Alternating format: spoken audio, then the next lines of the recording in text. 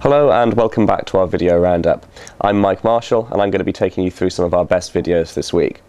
First of all, a lot of you will be taking photos over the holiday season, and if you don't have a top-of-the-range camera, help is on the way. Mathematicians at Imperial College in London have created a new method to sharpen up blurry images.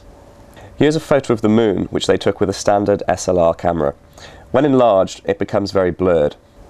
With the camera mounted on a tripod, they captured a series of images of the moon every 3 seconds.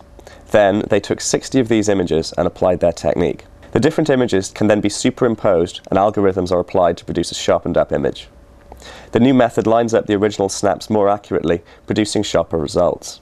It should also be possible to make it fast enough to put into digital cameras. Super resolution techniques could also be used to obtain better quality X-rays without upping the amount of radiation.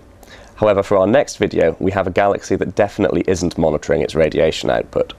Here is a close-up of the black hole which lies at the centre of galaxy 3C321, which is located 1.4 billion light-years from Earth. Hot gas is drawn towards the black hole, and while some of it is swallowed up, a lot of it is ejected as a particle beam.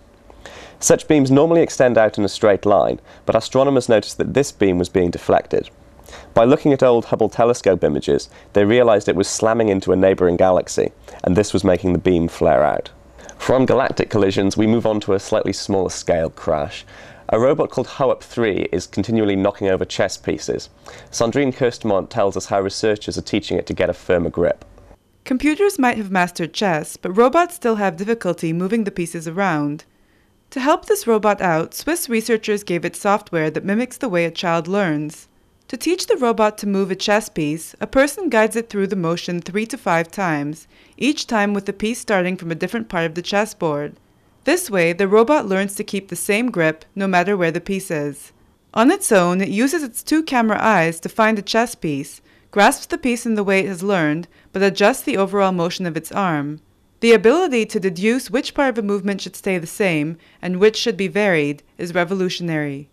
Now we know a bit more about how that robot interacts with its surroundings.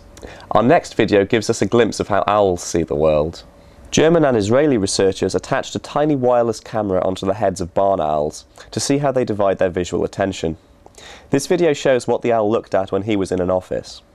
Since owls have a tubular eye structure, their eye movements are limited, making it simpler to study their vision. Here, the owl peeks around an aviary. By analysing the videos, the researchers found that when owls actively search for something, they direct their gaze so that objects of interest appear on a specific part of their retina. The researchers also studied the owl's head movements right before it pounced on its prey. They kept track of when the owl fixed its gaze, when it moved its head in a linear fashion, and when it rotated it. The researchers think the owl's different head movements help it estimate how far away its prey is before it attacks it. Here you can see the owl attack a simulated prey. And that's all for now, but stay tuned for our special holiday roundups when we'll bring you the best science and tech videos of the year. Happy holidays from everyone at New Scientist.